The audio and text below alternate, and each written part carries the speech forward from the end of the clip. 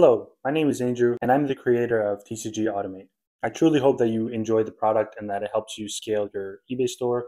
And let me just give you a quick demo on how to get your account set up so that way you will have a smooth process for using TCG Automate.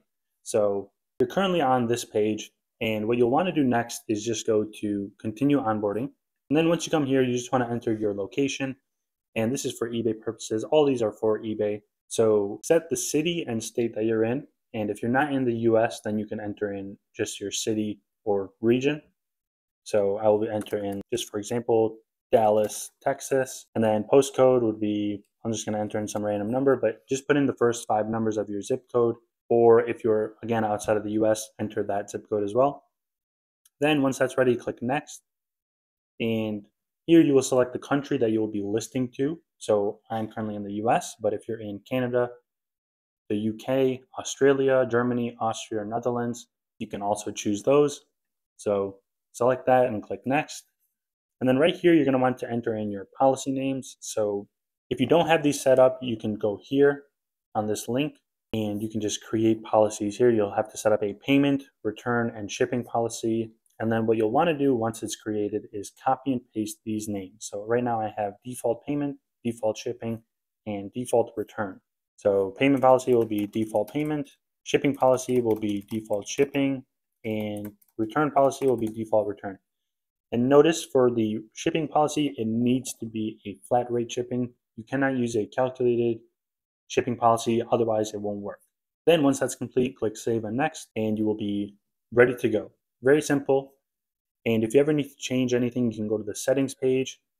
You can connect your eBay account directly so that way you can sync your eBay policies and your store categories if you have them. And some other settings you could do are allow best offers, keep the watermark in the description, and update any templates you want.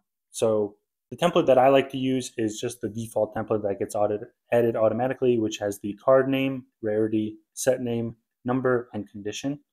Now, you can also add other things like the year, or the card type, or the finish, which means first edition, unlimited, reverse hollow, etc. And you can also add regular text in there like LP-NM, which just means light plate to near mint, or you could directly say reverse hollow, which you could also just use the finish variable if you don't want to directly type it in.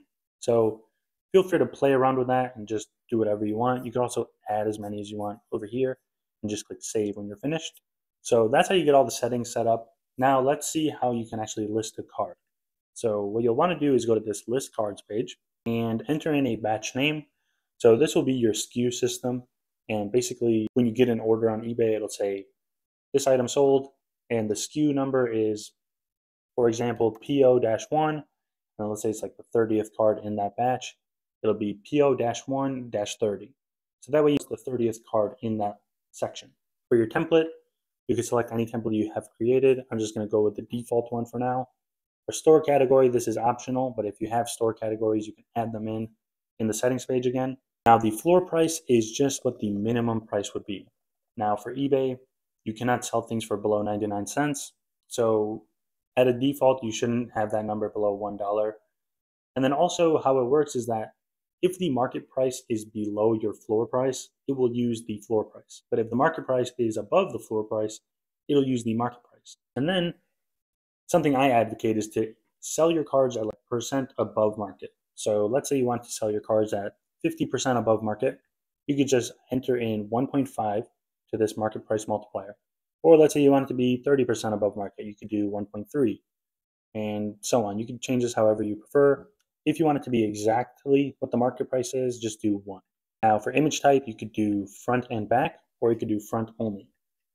And I like to show the back of the card because a lot of buyers prefer to see the back of the card, so I'll choose that. Card condition, I'm going to go with near mint. You could also do light played, moderately played, and heavily played. Card game is where you choose the TCG or sport card that you're going to be listing. So as you can see, there's a bunch of TCGs and basketball, football, and baseball, with more sports cards will be added in the future. And then card type and finish are both optional, and they're dependent on the card game that you choose. And then finish is like what I mentioned earlier. And then Now we go on to the AI details. So these are optional, but they can help improve the prediction accuracy of the AI. So if you're uploading images from your phone, you're going to want to select phone images. What this does is it temporarily crops out the background so that the AI can have a cleaner image to reference. It doesn't actually crop the image that you list, but it temporarily does so, which has no impact on the actual listing. So don't be worried about that. And then something that's super helpful, especially for magic cards, is filter predictions by set. So let's just do magic for this example. But let's say I'm uploading a bunch of Lord of the Rings cards. I can type in Lord of the Rings and then all these options will show up and I'll just select whichever sets I want to include. And this way the predictions will only predict cards from those sets and it won't have anything else. And you could select as many as you want. You could also just choose one, or you could leave it blank if you want. Then another thing is if you don't want to directly include any sets, you can exclude sets from the prediction. And what this does is, let's say I have a bunch of sets, but I don't want to include any of the pre-release cards. I can just exclude that, so that way no pre-release cards will be predicted. And then the next thing you could do is filter predictions by rarity. So let's say I'm uploading a bunch of commons and uncommons. I can just select these two, and then that's it. Now I won't have to worry about anything else being predicted because I have it filtered to only do commons and uncommons. And then also, if I wanted to exclude anything, I can exclude a specific rarity. So that's how that works. And now let's get into actually creating the batch. So with the cards I have taken images of are some ultra rares from Chilling Reign and Evolving Skies. So what you'll do is you'll go to your downloads or your documents folder and just select the cards that you want to upload. And so once you select them and upload them here, it'll show the cards. Make sure that if you're doing front and back images, the front of the card is shown first and that's it.